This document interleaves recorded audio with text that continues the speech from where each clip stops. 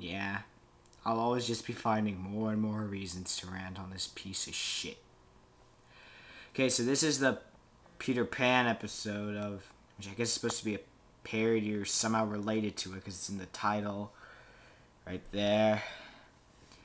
Okay, so basically there's like this virtual simulation of Neverland that they've got, which, well, it's Japan, so I guess that makes sense. Okay, so there's Holmes Savile. I wonder why everyone has trouble pronouncing his name. He pronounced it Holmes Savile or something. Okay, so he's just sitting on his fat ass. There's the guy who I don't know, that one character they ruined. The shark guy, I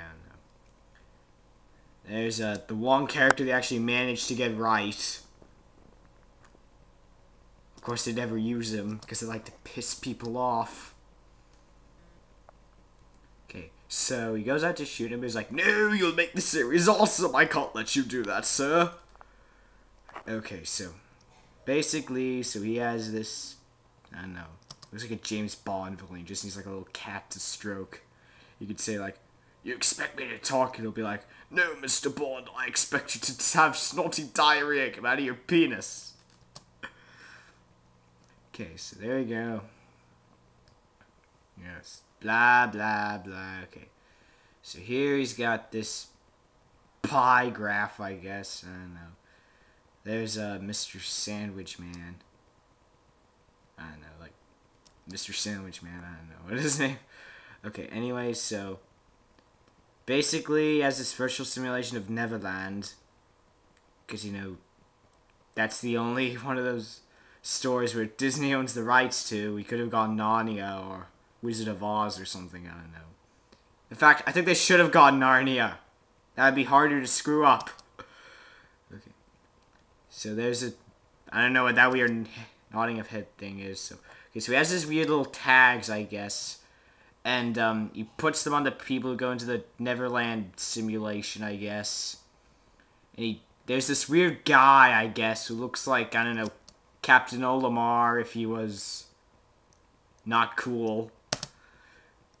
So, I don't know, looks like a member of the Foot Clan from the Ninja Turtles, I guess. I don't know. So there's Mr. Sandwich Man again.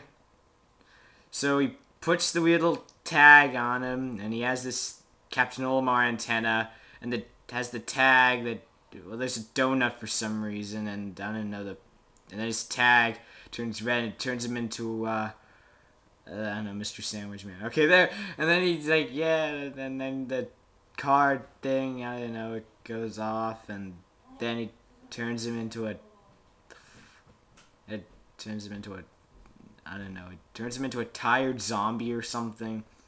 There's the James Bond villain again. He puts the button and then the thing, and then now he's a tired zombie, and that just looks unpleasant, just like everything else in this flippin' show. Okay, so there he is in his weird tights, I guess. I don't know. They like to put him in weird outfits. He's like, I don't know, a ventriloquist dummy. He just needs like a, in fact, he just needs the ventriloquist from Batman, and he can just be called Scarface. Like, ventriloquist and Scarface. Okay, so get this. He puts the tags on everyone except him. And he just has them turn into zombies to kill him. Why not turn him into a zombie? Didn't you originally want him to work for you or something? But now you just want to kill him. How cliched is that? That's, I guess, something a 1960s comic book villain would do. But this isn't a 1960s comic book villain. It's a 2010s anime villain. You should try harder, you bastards. Okay, so now they go into the virtual simulation of Neverland. Okay, first off, what do you remember from Neverland when you saw Peter Pan? Any version. There were pirates, a bunch of Indians, there were a bunch of kids who had the inability to go through puberty. There was a flying boy in green tights carrying a dagger. Okay, and guess what they have here? They have the little mushrooms from Super Mario Brothers, some of the shops from The Legend of Zelda. I don't know, and ice cream stores, arcade machines, and a spaceship. Are you sure this is supposed to be the grid from Tron? Because all the content looks like it's from the grid from Tron, like video games, things, all this advanced technology and everything. In fact, why'd you even have to make it Neverland? Couldn't you have just made it the grid from Tron? It seems like you're more interested in technology, so just make it the grid from Tron. In fact, I bet if they... But of course, I bet if they did make it the grid from Tron, then it'd probably have pirates and kids who can't go through puberty or something. I don't know. And why are these kids so happy to be in Neverland? It doesn't look anything like Neverland. It looks like the Emerald City from The Wizard of Oz. Except it's not supposed to be that. Okay, so now that we just determined that this Peter Pan episode has nothing to do with Peter Pan in particular, I want to talk about something that really flippin' disgusts me. Look at that. Just look. They took this mentally insane villain, one of the greatest villains in my opinion, one of the greatest villains of all time, and just made him into a pussy. Like, they just made him too sane, I guess. I mean, look, okay. I want you to take a look at this guy. I want you to take a look at this sick bastard and tell me that he's mentally well. He is not. And that's what makes him such a great villain.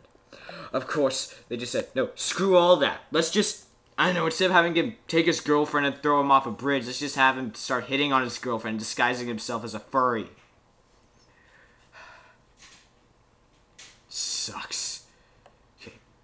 Also, oh wait, hang on. Okay, look. So there's a man and a woman. I know this is supposed to be a man, this is supposed to be a woman, but no. This guy looks like a man. This person looks like a woman. Really. Okay. They're supposed to be central antagonists, and that's just a bunch of bullshit. I mean, come on. These aren't antagonists, these are just jerks. I mean, like, the Green Goblin is an antagonist, the Joker is an antagonist. They're actually potential threats to the protagonist. And I know what you're gonna bring up. Well, isn't Biff Tannen just a jerk? Like Biff Tannen from Back to the Future? Well, you know what? The main protagonists are just normal people. Marty McFly and Doc Brown. They were just normal people. So Biff Tannen is an acceptable antagonist. But when your main protagonist can, like, eat more and somehow get stronger instead of getting less stronger, then you need, I don't know, this guy.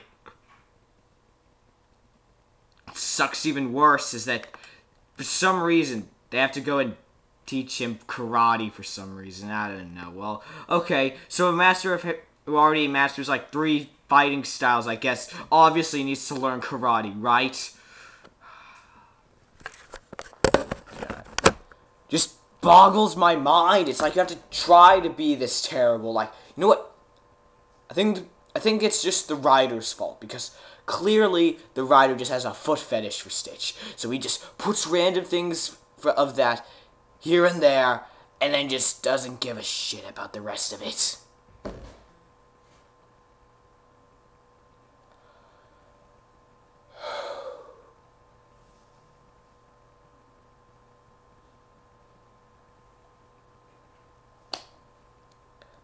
Okay, you don't have to listen to that anymore.